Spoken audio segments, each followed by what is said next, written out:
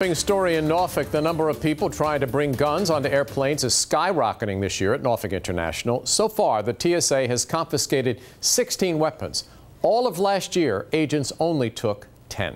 13 News Now reporter Evan Watson spoke to travelers who say they're shocked by this, and Evan's live at the airport tonight. Evan.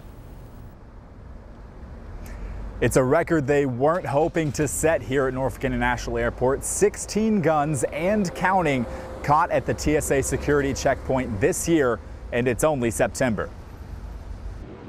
Gun after gun, some loaded and some not, all stopped by an agent monitoring the X-ray machine at the Norfolk Airport. That's scary, man.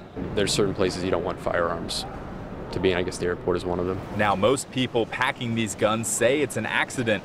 At least that's what they tell Lisa Farbstein in the TSA. First most common reason is that I forgot that I had my gun with me, and the second excuse that we hear most frequently is that my wife packed my bag or my husband packed my bag. And I can tell you that neither of those excuses fly. Airport travelers say those excuses are hard to believe. I think that's the least excuse that anyone could make to say they forgot they got a gun on them. Especially with warning signs all around the airport. Expecting today in 2018 that it might be okay to just fly with it or forget that it's in your carry-on, that's the only part that scares me. Farbstein says this isn't because we're forgetting what happened on 9/11, because you still couldn't carry a gun onto a plane before 9/11.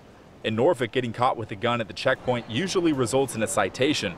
How much for a first offense? I guess ballpark maybe $500. I don't know. Maybe I hope, I don't know, $1,000? $3,900. So that is an expensive mistake to make. And the TSA is expecting more guns at security before the year is up. I think in reality we'll probably see a few more before the end of the year, which is very unfortunate.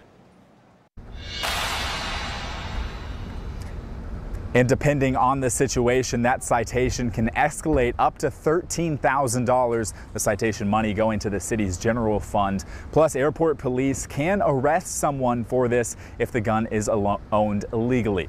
At the Norfolk International Airport, Evan Watson for 13 News Now.